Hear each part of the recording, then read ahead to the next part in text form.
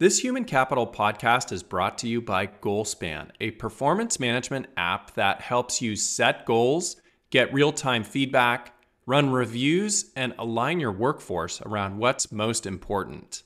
With GoalSpan, you can integrate with all your favorite HR and payroll apps. To learn more, go to goalspan.com. This is the Human Capital Podcast, and I'm your host, Jeff Hunt. When reflecting on how most of us feel about our work, it's often influenced by some simple things, but these things can be difficult to implement and sustain. Some of them include whether anyone tells you you're appreciated or not, whether people pay attention to you, and whether or not you feel relaxed at work and you can express your thoughts without judgment or pressure. Cultural constructs within organizations are often created by limiting beliefs, which ironically prevents those organizations from achieving the very things they seek. Today, I get to welcome someone to the mic that has a remarkable story. My guest, Candice Smith, lived through harmful systems and structures earlier in her life, ones that were founded on limiting beliefs. She's not only overcome these structures, but now teaches and trains others on the opposite of these limitations. How to build inclusion and collaboration at work while maintaining high performance. Candice, it's a great honor to welcome you to the show today. Thank you, Jeff. Such a gift to be here. Well, I want to start by learning a little bit about your backstory. You have an incredible backstory that's shaped you both personally and professionally, I would imagine. So tell our listeners a little bit about that and also who has inspired you along your journey. Thanks, Jeff. Well, I grew up in apartheid South Africa and was classified as colored under that regime. I identify as Black, and as you pointed out, this particular system was all based on the assumption that one group could think better than another group based on skin color. So the exact opposite, of course, of what we're trying to purport in the world today around inclusion and welcoming of difference. So grew up in a system which was saying back to us, you don't matter and you can't think well. But the gift in there was that I grew up in a microsystem of a community that did not internalize that belief system. And my grandparents, my parents, my aunties and uncles, my teachers were all prolific, independent thinkers who were seeking to disrupt that system and at a systemic level, but also within our micro moments. And as children, we were encouraged to think for ourselves. The question, what do you think? And no, don't go along with what the others are saying. What do you think? You know, even as a little girl, that's what stands out for me from my Uncle Percy. Deep bow to him, who was a freedom fighter in the 80s. The 1980s was a hotbed of resistance to the regime. And I feel like my coming of age or rites of passage stages really actually are quite parallel to the growth and evolution of South Africa. So I was 13 in 1985 when it was the height of the resistance movement, and there was a lot going on that was going to eventually dismantle apartheid. And so it was quite a time to be a teenager, but having that ecosystem of teachers who were encouraging us to not internalize these limiting laws, beliefs, and structures, we were able to thrive. And remember, our education system was segregated along racial lines. And so there was this attempt to breed distrust and breed this thinking that other people are incapable based on skin color. But to the contrary, we thrived. And in, 1990 was when Mandela was released and I turned 18. So that rite of passage when our country was at this turning point. was when I was then also coming of age. And I was 21 when I was able to vote and was part of the first Black people who were able to vote in a democratic election. And so it really feels like there was all of these seminal moments that could usher me into my coming to consciousness as a Black woman and on my career journey. And other people that stand out for me are a high school teacher who was also a freedom fighter, who created what I call a thinking environment for me. She became a mentor who really wanted to know what I thought. And a beautiful story is that about 10 years ago, I ended up training her leadership team because she went on to become a dean of an education department at a seminal university in South Africa, and ended up training her leadership team in creating an environment. So yeah, full circle. That is amazing. Well, I'm just reflecting on how amazing your story is, actually. And the fact that part of overcoming started with these microsystems that you called them. So you basically had networks of people that were close to you, that were encouraging you to really think differently and think critically. And you were inspired by your teacher and maybe by your Uncle Percy. And so these things really have helped to shape you as to who you are today, haven't they? Absolutely. Absolutely. And there's the term Ubuntu, which you may or may not have heard, is referring to the invitation, I am because you are. And it really is about the independence, the interrelationship, interdependence. We cannot exist without each other. And you can imagine that in a system that was trying to dehumanize everybody, being able to access that one piece, which nobody can take away from us, our ability to be human and be in connection, no matter what the physical or economic, social circumstances is. Yeah, it's so invaluable. Remarkable. I know that you're trained in Nancy Klein's work in the thinking environment, and your consulting practice is called the thinking field. And you're an expert, if you will, on these 10 different components. And for our listeners, you can look up Nancy Klein, and I think you'll find some amazingly powerful and transformative leadership and coaching resources that can help you develop and learn and grow. But there's these 10 different components of the thinking environment. And I'm wondering, we probably don't, it'd be great if we had a couple hours, Candice, to go through all of them in detail, because there's so much to unpack there. But maybe what you can do is just take a few minutes to walk us through some of the most important ones in your opinion, what they are and why they're important. Is that too large of an ask? No, I'm laughing because it is really like asking, who's your favorite child? And I appreciate that. Yes, I'll have to be quite discerning here. And I'm also laughing because they call the 10 components, and sometimes people get it mixed up and call them the 10 commandments. And it's really, yes, it's quite funny because we also say, please, can we find the 11th component? Because it sounds like it's this made up, tried, all neatly wrapped up in a bow invention. And it's quite the opposite, right? They just happen to be 10 components, and they're not an invention. They are based on years of observation of what does it take for us to thrive in our own thinking, in our independent thinking. How do we really get to think for ourselves and think well together?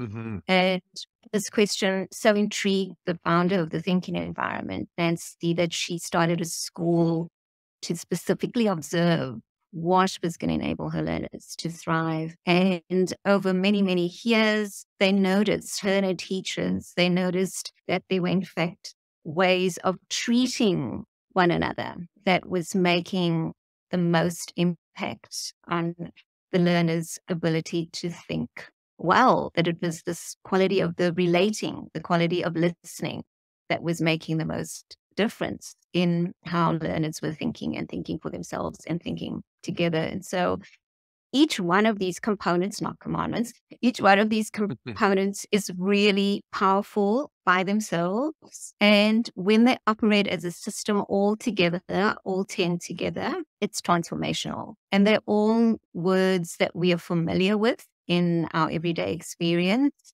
But their meaning in the context of creating a thinking environment is about the ability to help us think for ourselves and think well. So it has a little bit of a nuanced meaning in this context. So, for example, attention, that would be the cornerstone for me. Attention in this context is about how can we be listening without interruption and with this incredible respect that is going to ignite the thinking of another. And so if we think about our dominant way of operating is about listening to reply. As we listen to one another, most of our attention is actually taken up with waiting for our turn and planning what it is that we're going to say in response. That is our contract of exchange thinking, and that's what the world's dominated by. What we are inviting is to create more spaces where we are listening to ignite another's thinking and have listening be what we call generative. Generative because we actually get to generate new thinking in another as we listen. The quality of our attention profoundly impacts the quality of the person's thinking we're listening to when they know that they are not going to be interrupted. One of the key indicators of this kind of attention is that the person we're listening to knows, okay, this is a one space. Like you're listening to me now, I know there's no chance you're going to interrupt me because you are really interested in where I'm going next in my thinking.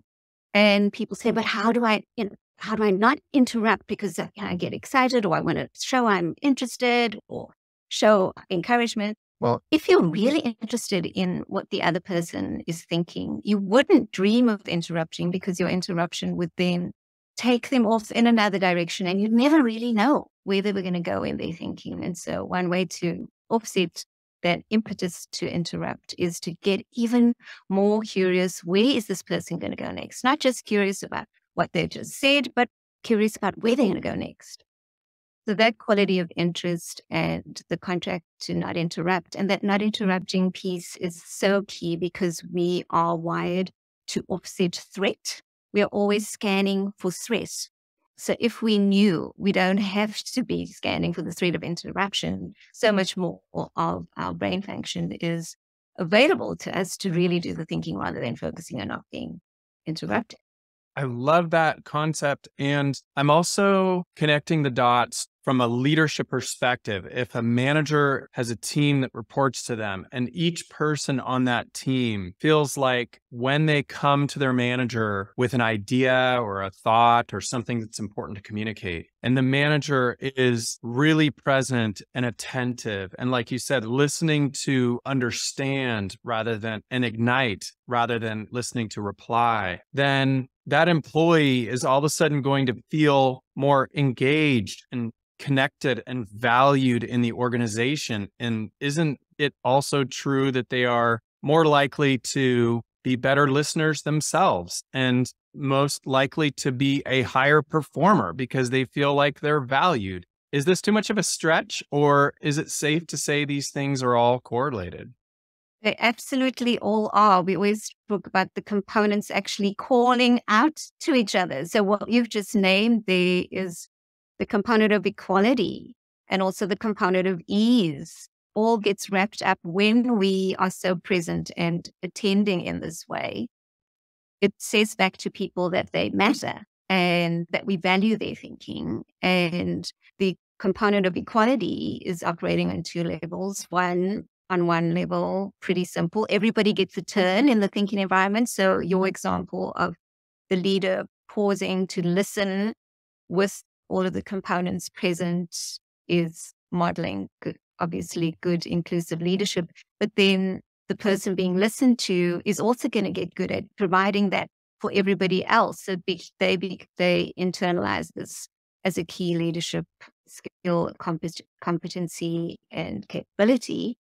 And it becomes a way of being within the organization where everybody knows that they are equal in their ability to think well because their thinking will be invited, people will be asking, and what do you think? And they won't be interrupted and have equal turns, either in what we call systematic rounds or in what we call listening pairs, or just that employee will then get good at asking the leader what they think and also not interrupting and learning from them in that way. And the leader models vulnerability, not as a kind of trick, but as a genuine way of thinking about what is it that's on my mind and externalizing their thinking to colleagues.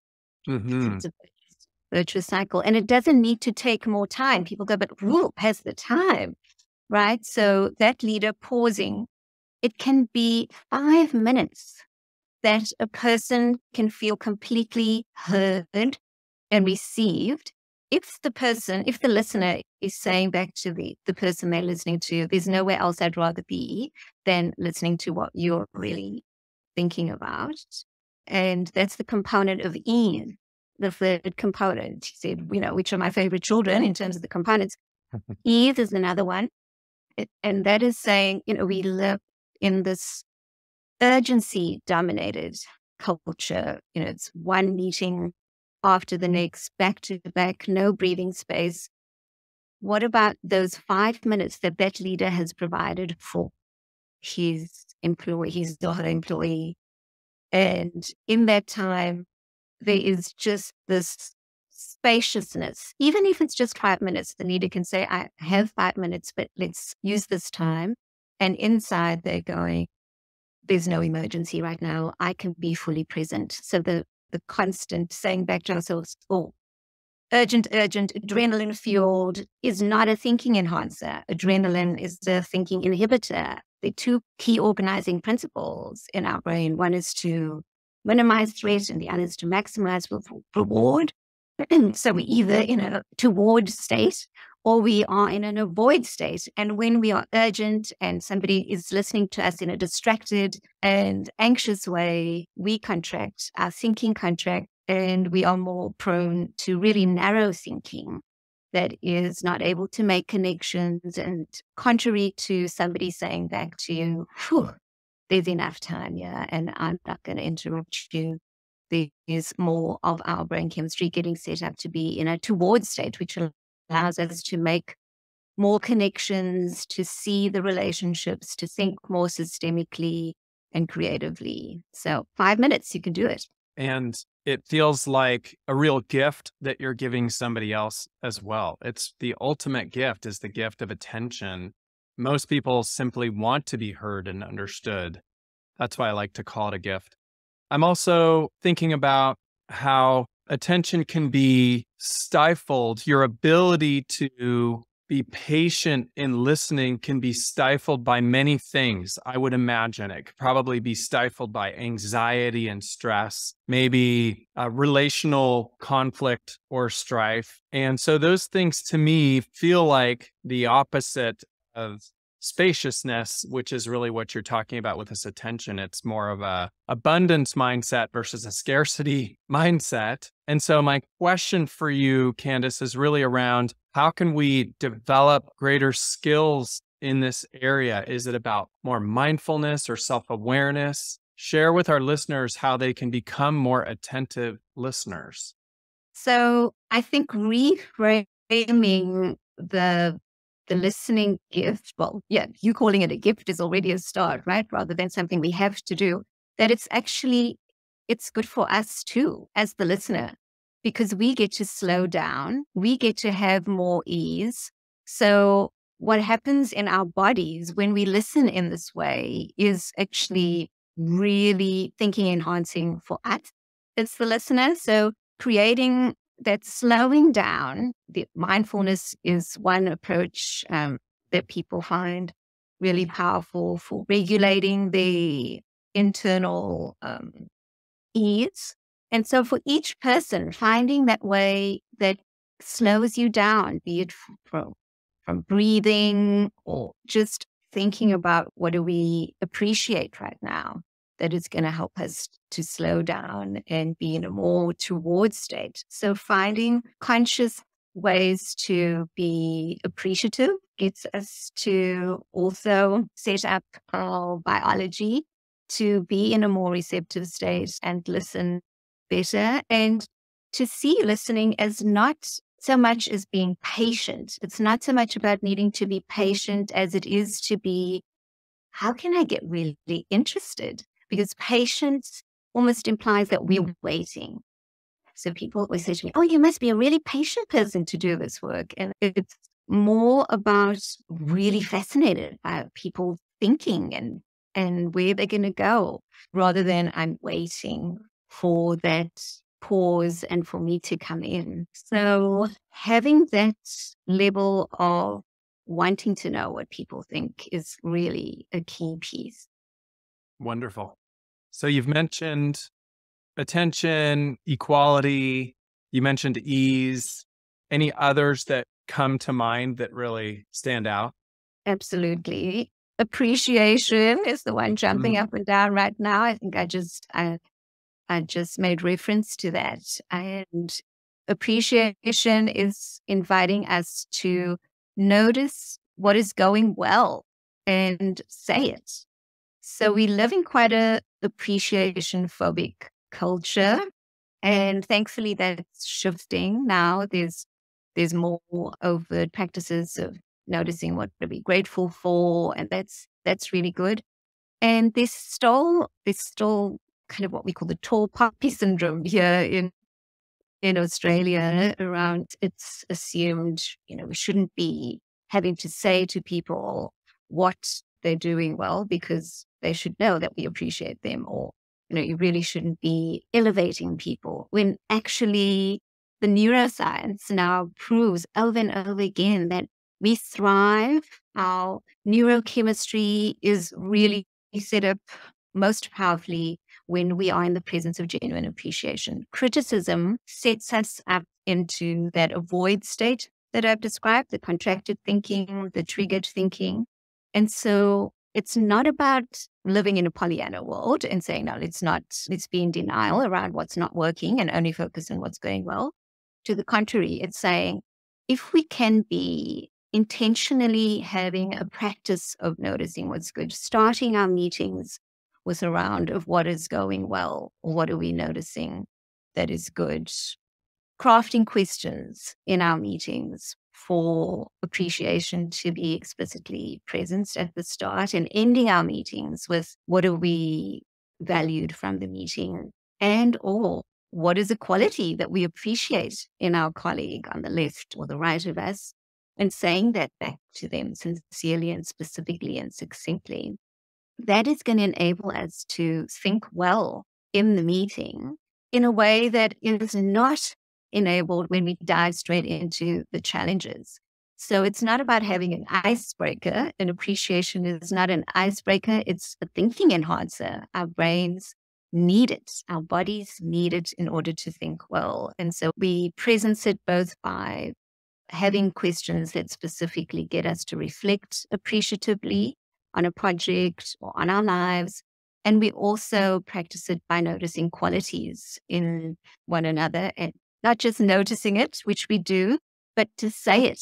We say it back to one another as a way of enabling thinking to flourish. And so it's not so much about saying, thank you for your hard work. It's what is the quality? I so value your capacity to inspire the team, or I so value your creativity, or I so value your kindness, your gentleness, your energy. So we notice these qualities about one another, but something stops us from saying it explicitly.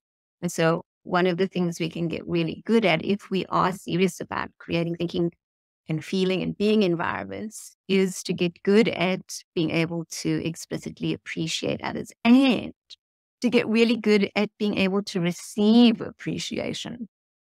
Because it's quite counterculture. It can be hard for some of us to hear appreciation of our qualities and receive it. And it can be like building a muscle to practice, because it's a gift that's been given to us, a genuine and sincere gift. We wouldn't throw a gift back at somebody. as we receive it, we receive it. And so to get good at receiving appreciation. Mm-hmm. It feels like organizations that have more of an appreciation culture might be able to have more effective, constructive conversations as well. In other words, you mentioned, which I really appreciate, Candice, that sometimes we do have to have difficult conversations with people when things are not going well. But if we have a ongoing spirit of appreciation of each other and all of the things around us, is it true that we might be a little bit more resilient when it comes time to hear some difficult feedback of ways we could improve or grow or perform better or be a better teammate, if you will? Absolutely. Absolutely. Because our brains will be more receptive. So we'll be able to receive that information that's challenging because we've been much more in that towards state in that relationship. The dominant experiences of being in a towards state in that relationship and being valued and having had explicit appreciation for the team or for ourselves as individuals, we are able to hear that challenging information and not just hear it, but able to think through it. So all of these components are not about feeling good. Thank goodness they do make us feel good, but it's about enabling us to think well. So because of that component of appreciation having been part of the culture, we are then able to then receive this other component, which you've just named is the component of information. What is it that we need to face that needs facing? What are the facts that we need to take on board in order to think well? We can't do that unless we've got the component of appreciation and also equality, of course. So I want to shift and talk a little bit about horizontal and vertical leadership development, which might be foreign to some listeners. Can you explain a little bit about these concepts and how they come to play when you're working with your clients? Sure. Thanks for the beautiful question. So, yes, to demystify those big concepts, horizontal development is referring to the adding of more knowledge, skills, and competencies. It's about what you know, and it can be measured. Whereas vertical development is more about the advancement in a person's thinking capability. And the outcome of that is the ability to think in more complex and systemic and strategic and interdependent ways. It's about how you think. I think the first step in helping leaders develop for a complex world is to acknowledge that there are these two types of leadership development. And the thinking environment is located really firmly in this advancing of vertical development. And the feedback we've gotten from a range of different clients and other consultants and practitioners is, wow, this is a really simple yet profound way of promoting this kind of development.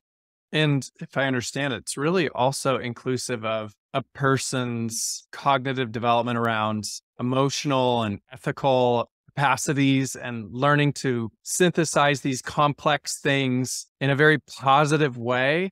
I'm not trying to overly complicate it, but those seem to be important nuances. Is that true? So yes, it is saying that we can be looking more rigorously at things when we take appreciation seriously, that it's not about, oh, let's do this as a kind of technique and then we'll get to the real meat. Like, there's a whole body of work, positive psychology that is, profoundly diving deep into why having a lens that is appreciation focused is important. And it's about being rigorous in order to address that which is not working. And systemically, there's so many pieces right now that are not working well. And so our capacity to be seeing, where are the shards of light that are coming through that we can be working with rather than becoming despondent and getting into that contracted place around we can't find a way forward. And the polarization that we are experiencing right now in so many parts of the world where we can't hear differing views? What is it that we can be valuing in one another that is enabling us to listen better? And what is it that we can be letting go of in terms of, I'm afraid to listen to this person because if I listen to this person fully, I'm going to no longer be me, or I'm going to have to give up something of myself or my culture, or means I lose. If I listen to you, I lose. Whereas what is the appreciative approach to engaging in difference? What is it that we can value here in order to listen better? And that type of decision making and communication and engagement around right, wrong, sort of binary, black, white thinking is not conducive to innovation and connection. And like you were saying earlier, appreciation and inclusion. And yet so many organizations and teams get stuck in those places, don't they? They feel like they have a high degree of competency. And so they feel like they are the authority and they can make the decision without being as inclusive as they could be, which could actually end up with a better decision and result. Absolutely. That component of equality, it's such an overused word, but what does it really look like in practice? What does equality really look like when we are walking the talk? And it's saying back to people, I value your thinking. I think that we are all capable of thinking equally well, regardless of where we sit on the hierarchy, not to be in denial around the power dynamics in organizations. It's to say that, can we be creating a culture where we actively seek out the thinking of everybody else, not just because it's politically correct and ticking of boxes, but because it is going to get the best thinking, because homogeneity is not a thinking enhancer, and getting diverse thinking from people whose voices don't usually get heard is critical. And there are really simple and practical ways to do that we can recommend in the thinking environment that can get those values that are up on the wall, off the wall, and into the boardroom and on the floor. Actual behaviors that are lived out every day. You've shared so much about the ways we can do this, like better attention and ease and appreciation and equality. And if I'm an employee in an organization and I don't feel that there's a value on inclusion or equity or belonging or this type of thinking, what are some things that I can do in my own area or sphere of influence? Yes, the invitation to start where you have agency, and that's what you're speaking to here, and start by modeling that you can listen to your team in a way that it's going to always say back to them that they matter and that you value their thinking. And so where are the areas that you can be making a real thinking environment that would have the ripples go out so that people can be encouraged? Encouragement is another one of the 10 components, the giving of courage to go beyond the edge of our thinking. So in your sphere of influence, can you be giving courage to others who perhaps assume that they don't have a voice or don't have value, to be accessing what do they truly think and what could they be saying and doing to be effecting change, and to not be falling into places of hopelessness. And that component of information is saying, how can we dismantle denial as well and have the courage to name that which needs to be named, and have that, people talk about speak up cultures, but you can't create speak up cultures if the components are not present, if people are being vilified for speaking up. It's just a lovely slogan, right? Mm-hmm. So in your sphere of influence, how can you be cultivating courage in your teams? Great. Are you ready to shift into some lightning round questions? Sure. Okay, as we wrap up, the first one that I want to ask you is, what are you most grateful for? Speaking of gratitude and appreciation. Oh, the elders. I really think the elders, as I've shared how I grew up, so my immediate elders, but also the elders and the spiritual lineage that my beloved husband and I follow, and the elders here in Australia, the Aboriginal elders, past and present, who have nurtured for tens of thousands of years this incredible culture that's nurtured community, country, and the sacred. So deep bow to the elders. What is a difficult leadership lesson you've learned over your career? Only one. Uh, Oh, yes. When I have relinquished my own capacity to think for myself, funny that, working with the thinking environment, but I have sometimes when making a big decision, sought input from others and allowed that to cloud my own thinking or just impact my own thinking too much. And I know that in those times, when I've looked back, been, right, I didn't allow myself enough time to think there. And so we live and learn. Who's one person you would interview if you could, living or not?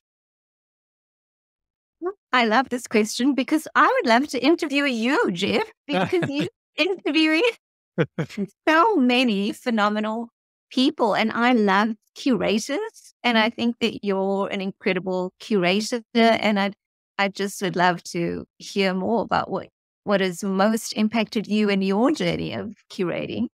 Yeah, I just love what you're doing. You're so kind. Do you have any books to recommend? Yes, that's another one of those, who's your favorite travel questions? Yes, 'cause I love, love, love books. So I would recommend More Time to Think by Nancy Klein. She's written a number of books on the thinking environment. I usually recommend this one, her second one on the thinking environment, to check it out. Easy to remember, More Time to Think. And what's the best piece of advice you've ever received, Candice?